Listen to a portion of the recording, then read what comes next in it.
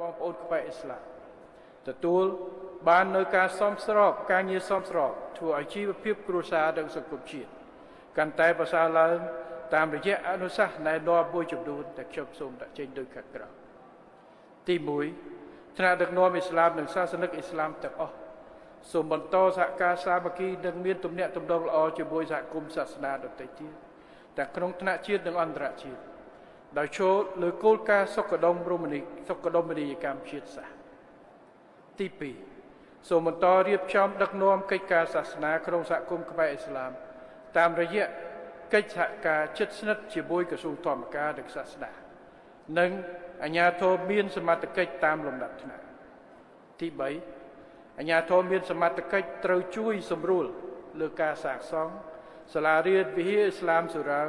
ជូនបងប្អូនខ្មែរអ៊ីស្លាមដោយត្រូវអនុវត្តឲ្យបានខ្ជាប់ខ្ជួននៅសេចក្តីជូនដំណឹងស្តីអំពីការកំណត់លើការកសាងទីកន្លែងប្រតិបត្តិសាសនាទៅតាមបណ្ដាភូមិនិងមានសាសនិកខ្មែរអ៊ីស្លាមរស់នៅឲ្យស្របតាមក្រឹតក្រមច្បាប់សាសនាអ៊ីស្លាមដែលបានកំណត់និងអនុវត្តតាមបច្ចេកទេសទៅតាមស្ថាប័នមានសមត្ថកិច្ចទី4សូម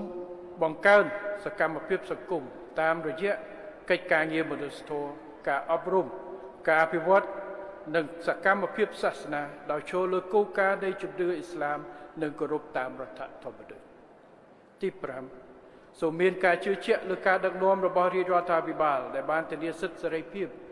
ខាងសាសនាអ៊ីស្លាមនៅកម្ពុជាតាមរយៈសាមគ្គីភាពជាមួយអ្នកកាន់សាសនានានាដើម្បីភាពសុខដុមនីយកម្មផ្នែកសាសនាទី6សូមបន្តកិច្ចសហប្រតិបត្តិការជាតិអន្តរជាតិដើម្បីគៀកោថវិកានិងបច្ចេកទេសសម្រាប់គ្រប់គ្រងដល់សកម្មភាពអភិវឌ្ឍសង្គមខ្មែរអ៊ីស្លាមសហគមន៍ខ្មែរអ៊ីស្លាមដើម្បីជៀសវាងការយកសាសនាសម្រាប់ធ្វើអាជីវកម្មបង្កើតបញ្ហាមិនល្អនៅក្នុងសហគមន៍